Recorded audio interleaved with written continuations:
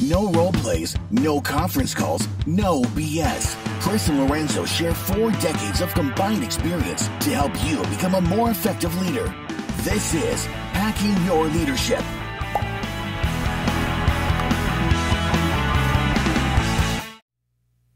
Welcome to Hacking Your Leadership. I'm Chris. And I'm Lorenzo. And Lorenzo, on this episode, we're going to be going over part 2 in our 4-part series talking about the 4 zones of thought leadership.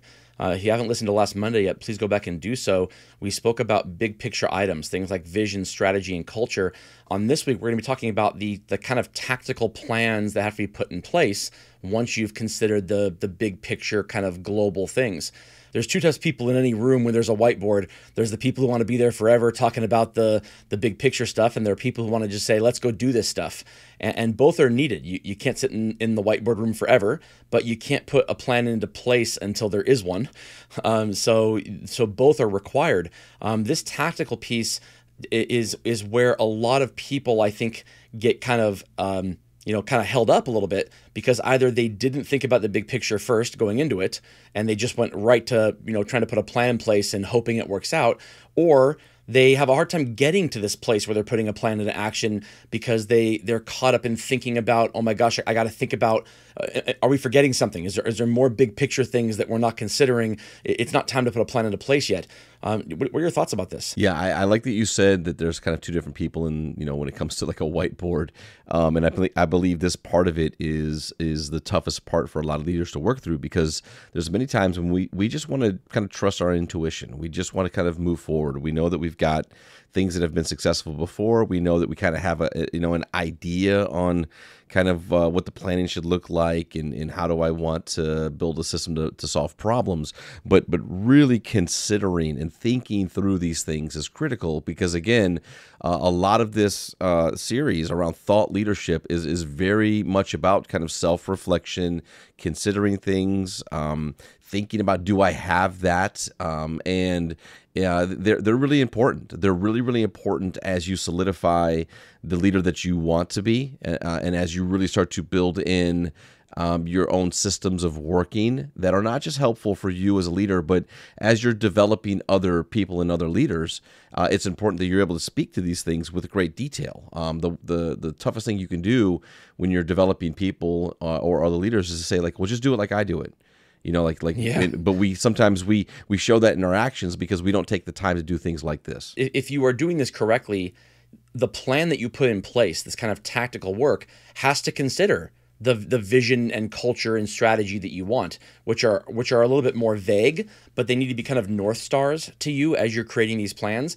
The plans should be able to change over time as you encounter things that may say to you, hey, you know what, this plan needs to change. And I'm being vague on that intentionally because you don't know what they are yet. You only know what they are when you get to them. But if the nature of the things that you encounter causes the plan to have to change in a way that is no longer in service of your vision, your strategy, and your culture, the things we discussed last week, then you either A, are not thinking correctly in terms of how to create this plan, or you have the wrong vision, strategy, and culture. You have ones that are not sustaining or sustainable in the environment that you're in. So hopefully you have a vision, a strategy, and a culture that is set up for the environment you're in, and one that can be sustaining without a tremendous amount of work. It is effort, and it does take work to get this going. But if it's a good one, it should be self-sustaining. I'm talking about the big picture stuff of vision, strategy, and culture. It should kind of sustain itself if you have these other things in place correctly. So making these plans while considering the vision and strategy you have is important, but it needs to be a plan that someone can look at on a piece of paper and know what the plan is without having to say to you, what does this mean? What does that mean? I need more clarification on this. In fact, if they have questions on what the vision and strategy is, being able to look at the plan should give them more information on what you mean when you talked about vision and strategy. It should be very clarifying to them, not something that drives more questions, where they need you kind of there all the time explaining what they're actually supposed to do. Yeah, and I love that you talked a little bit about like the planning portion and kind of the flexibility needed.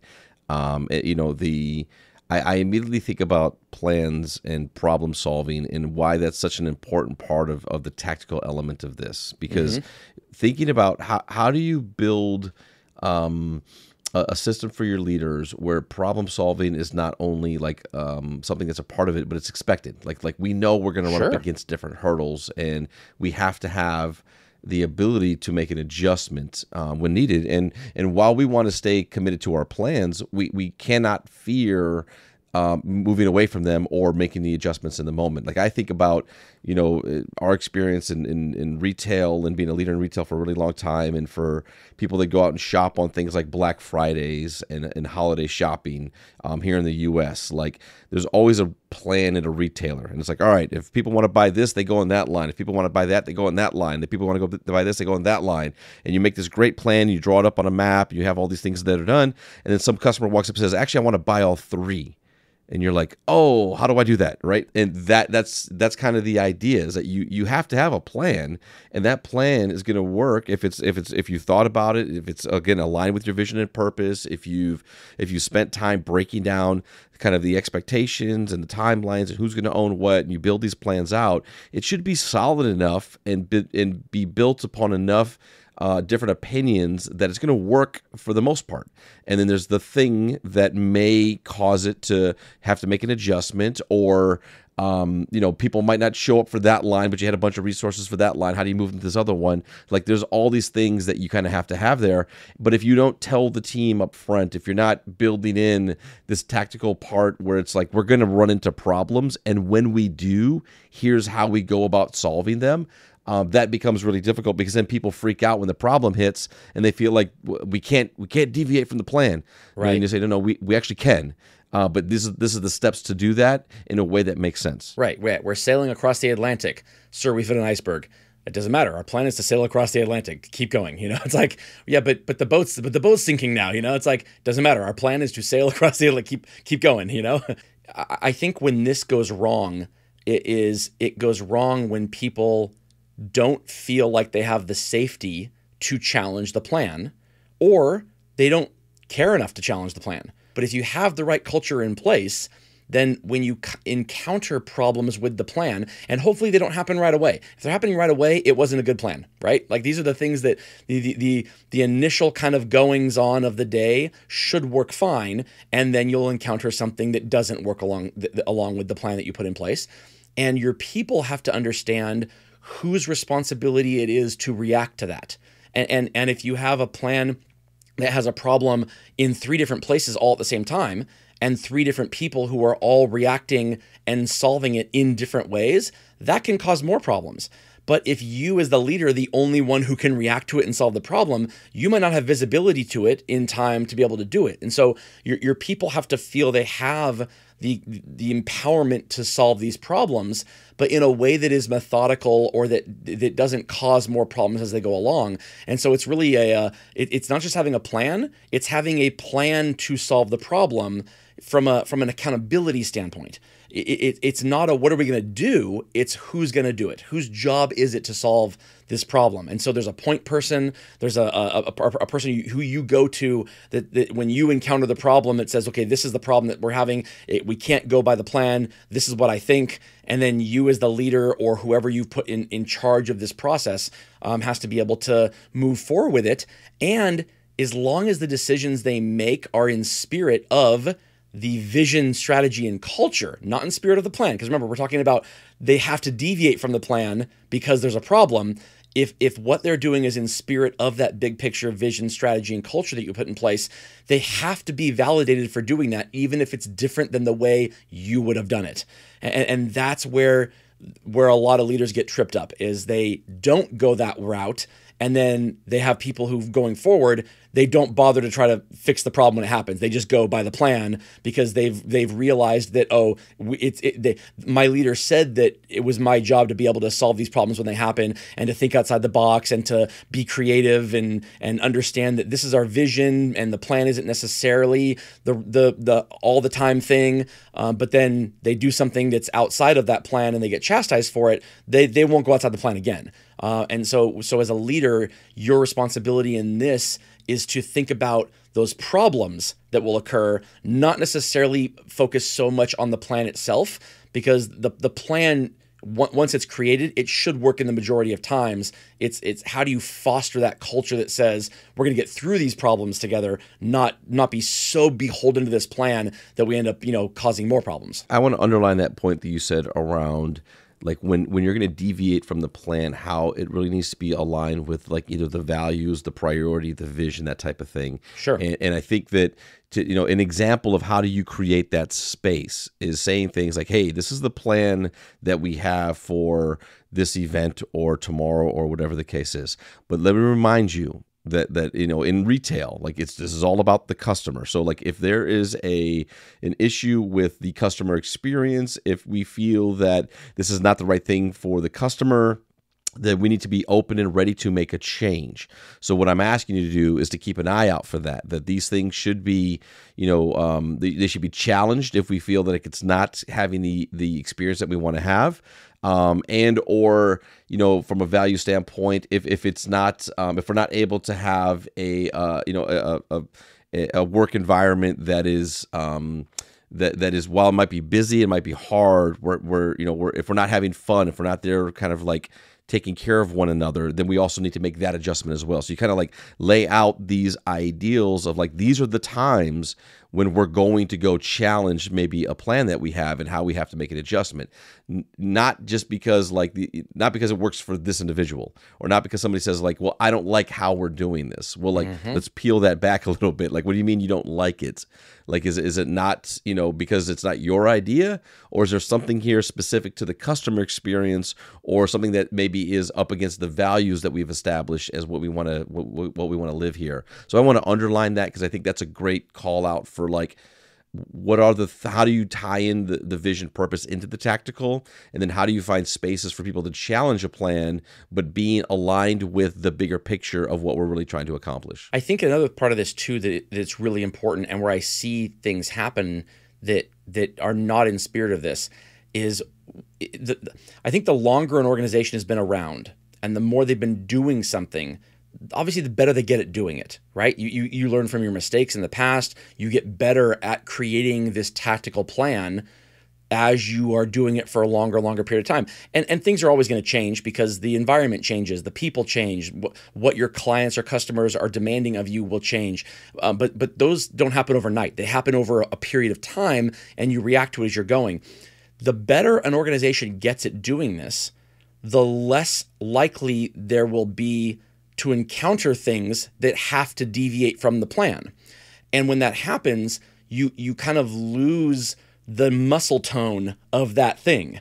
It's like if you get to drive around in a car all day, every day, and then all of a sudden you're expected to walk to work, that might be, your legs are going to be sore when you get there. But a person who walks to work every day is not going to be sore after a few weeks of doing it. It's the exact same thing.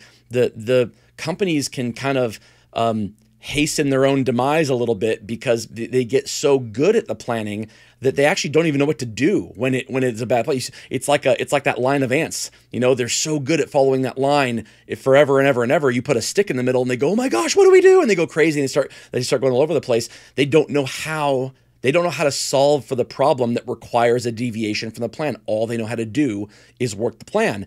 And because at the beginning of the company, the plan only worked 75% of the time, they had to really figure out how to get around that stick 25% of the time, and it was a muscle that got worked. You've been doing something for 25 years, and maybe the plan works 98% of the time, and you have some people who've been doing that same job for 2 or 3 years. They've never had to deviate from the plan, and now all of a sudden that's a problem. And so, coming up with ways that allows a plan to be, kind of sturdy enough to really stand on its own, but also that leaves enough open for people to be able to kind of solve problems as they come up, and intentionally putting your people in places where they will have to do this.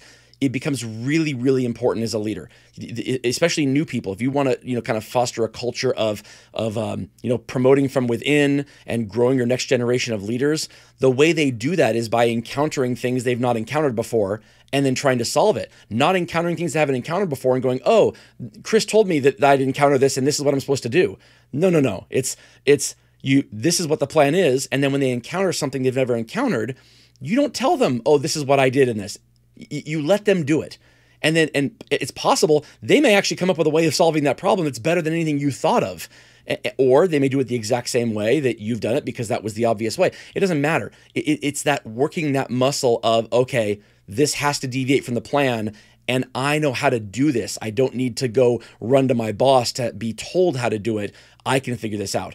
Working that muscle is necessary if you're going to, get anybody into a position of leadership who isn't currently in one. Absolutely. And with that, it brings us to this episode's 1 Minute Hack. But first, a few words from our sponsors. All right, for this episode's 1 Minute Hack, here's what I want you to do. I want you to set up kind of a framework that shows that you have empowerment of your people while also holding them accountable. So this is the kind of like the famous trust but verify statement, right? You have to have a way that allows them to be autonomous when it comes to solving these problems, that allows you to validate that what they're doing is in service of whatever that plan was, if possible, or if it has to deviate from the plan, in service of the larger vision, strategy, and culture that you've put in place or that your company has put in place. And so this has to do with making sure that things are measurable, that there are actual results that you have said, this is the expectation, and you can measure it. And if they're not meeting that goal, that you are able to figure out why. But also, if they are meeting that goal, you still have to put yourself in places to be able to watch it happen periodically to make sure that it's happening in spirit of that larger vision, strategy, and culture. Because those are really difficult to fake, but they are easy to discard if it becomes expedient to do so. And so if in spirit of the plan speaks to the vision, strategy, and culture, but if they have to deviate from the plan, and in order to do that, they're discarding the vision, strategy, and culture, that will be very obvious to you if you're actually watching it happen. If you're not watching, if you're only looking at a scorecard or a result, you won't see it happen until it has become such a large part of the culture that it has changed the culture that you thought you had in place. And so this isn't just about looking at a scorecard or a result, though that is important. It's about making sure that you're being able to validate and verify it in a way that allows those people to have autonomy most of the time, or almost all of the time, but still lets you kind of say, okay, I know that they are working in spirit of something broader here, not just doing whatever they want. That's a great 1 minute hack. And again, we're talking about kind of like leadership and leadership theory and self-reflection. And as leader, what are you thinking about in these moments? And I think sometimes we get so caught in the tactical of like, let me be clear with my expectations. Let me build a plan of here's who's going to do what and here's how they're going to go do it. And we're really focused on producing an outcome or getting a specific metric to our business, that we don't spend enough time maybe thinking about like, how does my value structure, how does my vision weave its way through these plans, and where do I see points where this metric or this strategy or this plan to achieve this thing is driven by the values that we have, the vision that we have, through the lens of how we want to show up for our people, for our customers, for our community, whatever that is. And so like, this is a good moment when you're thinking about the tactical elements here to like, where does my vision live in this? And how, by my strategy to accomplish this goal, how am I also making sure that the vision that we have is coming to life while we do the work? Right. And if it's a vision that has been told to you, if it's your company's vision, your company's strategy, your company culture that you have to adopt, you have to be bought into it. You don't necessarily need to buy into the plan all the time. The plan can be something that doesn't make sense to you from an operational standpoint, but it needs to make sense to you from a vision and culture standpoint. If it doesn't align with that, it's your job as a leader to challenge that. If you're the one putting the plan in place, it becomes much easier to make sure it's in spirit of that bigger picture. But if you're the one implementing somebody else's plan, if you're kind of in a role where you have a boss and a boss and a boss's boss, but you have to implement this plan, and you weren't necessarily the one in charge of creating the plan, it's really important that you understand how they tie together, because you will be asked by your people. And if it's something where you're having a hard time putting it together, they will definitely have a hard time putting it together. And they will assume that the plan is not in spirit of that larger vision, strategy, and culture, and they won't do it. The values of your people need to align with what they're being asked to do, or they just won't do it. And so this becomes really important to you as the leader to be able to connect the two together. Absolutely. And with that, it brings us to the end of this episode. This is Hacking Your Leadership. I'm Lorenzo. And I'm Chris. And we'll talk to you all next time.